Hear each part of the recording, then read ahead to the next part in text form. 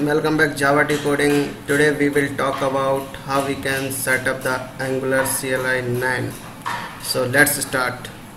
So firstly we need to download the Nodejs to set up the Angular CLI. So go to the Nodejs org, click on the download. So here is the recommended version for the most user. It's for the Windows, and here is the latest version, so I will download this one. So I have already downloaded. Just install by clicking on the double click on the next, accept the license, next, the next, install, yes.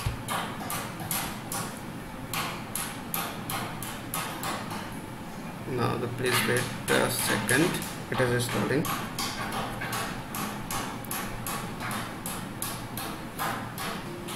Node.js is installed successfully.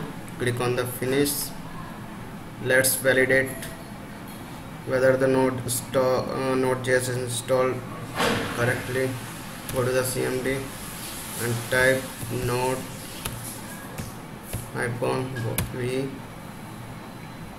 Yes, it's installed. It is showing the version 12.17.0. also check the NPM v. It's also installed successfully. Now let's install the Angular CLI. So go to the and search Angular CLI, click on this. So this is the command that we need to type here.